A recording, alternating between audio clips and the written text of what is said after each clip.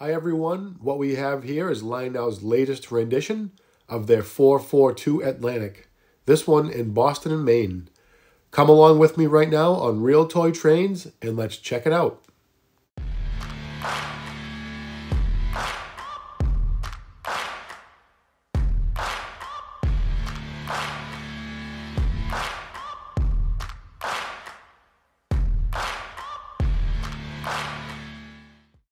In 1902, Alco had supplied Boston and Maine with 41 Atlantics. By 1939, all of these locomotives had been retired. These were pretty decent locomotives, weighing in at about 178,000 pounds and having about 22,000 pounds of tractive effort. Here is a rare photo of one with a snowplow. Pretty cool. Okay, so as stated before, the Atlantics have 4 wheels on the lead truck, 4 tractive wheels, and 2 wheels on the trailing truck. This model has a legible builder's plate, some nice walkways down the boiler, an air compressor, more nice walkways, some great numbering. The handrails on the top run all the way down the locomotive. We have a nice smokestack, a couple of sand domes, a bell that does ring, not on its own, some brass pop-off valves, and a whistle. Coming to the front of the engine, you can see you've got a fake dummy coupler installed, which can be swapped out for an O-gauge style coupler. You've got some piping here. The walkways aren't too bad. You can see that you've got classification lights that are also bicolored, an operating headlight, and number boards. The boiler does not open like most legacy models do. Coming to the back of the locomotive, you can see that it's got some nice detailing, added on grab irons here, a nice walkway. The back head is decent. It's got some nice gauges and valves that are painted. The gauges do not light up, but that's okay.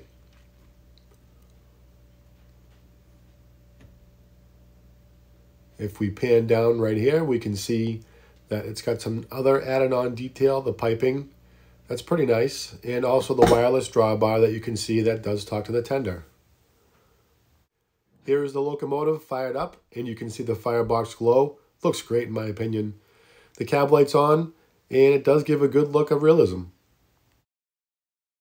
Over here to the side, you can see that it does have a nice window. The windows do not move, however, but that's okay.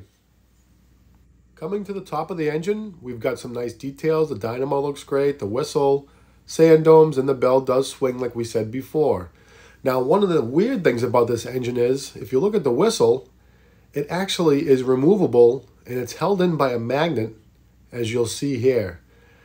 I'm really not sure why Lionel would do this. I mean, if any of you guys know or have seen this before, please put it in the comments below. But it's pretty cool. It is held in place pretty firmly with the magnet, so it's not going to go anywhere. But I had touched it, and it was a little loose, so I said, maybe it needs some glue. But it is held in securely. And at the front of the locomotive, at the stack, this is where you're going to add your smoke fluid for the smoke and also for the whistle steam effect. Moving on to the tender, you can see it's got nice steps on the bottom, separately applied grab irons over here, nice rivet detail, a beautiful logo on the side. It's got typical Lionel Legacy trucks, which are nice. It's got another separately applied grab iron and step. And then you'll see underneath this cap, it does open. And what is under the cap? Well, there's nothing. Once again, no switches or controls. And at the front of the tender, you can see it's got some decent details, steps on the sides. It's got the drawbar down below, the grab irons that are separately applied, a decent walkway, the coal door, and also a nice coal load up top. Actually, I'm not sure what Lionel did with this coal load, but it really looks good. We don't have any huge pieces of coal like you'd see in some other models. All the pieces are nice and uniform. It looks great. At the back of the tender, you can see the steps that we had talked about. It does have a couple of cut bar, which is nice. It has a nice add-on ladder.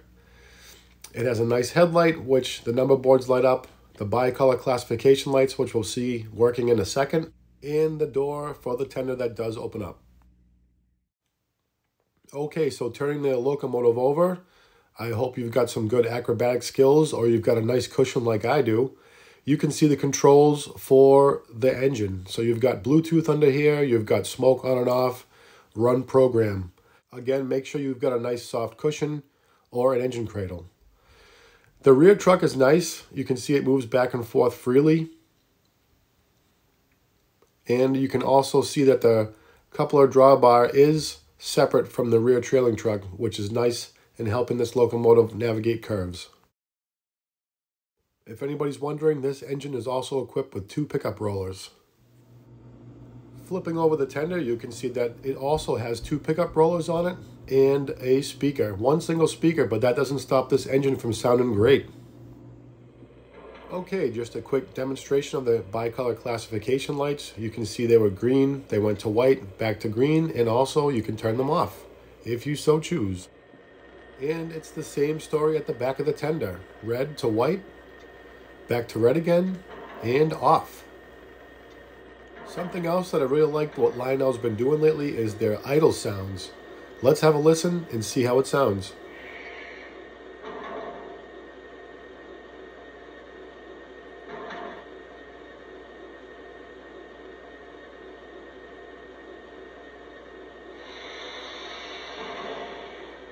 And here are the 5 whistles this engine comes loaded from the factory with.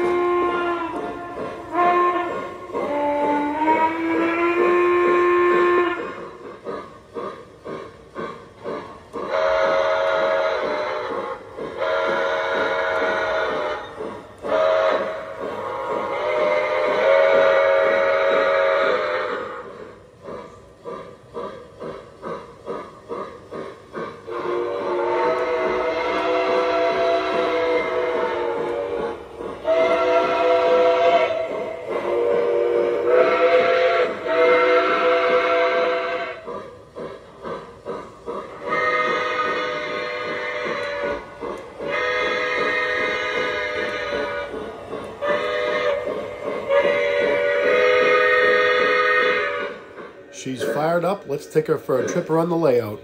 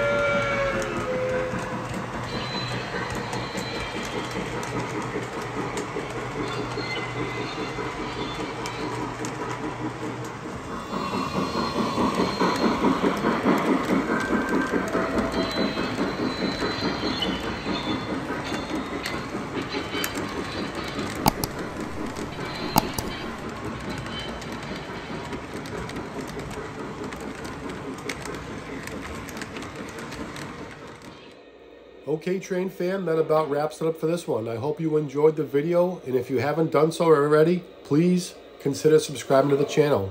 I bought this model at B&F Hobbies at Wakefield, Rhode Island, and I will be adding their phone number in the description below. Have a good one, and thanks for watching.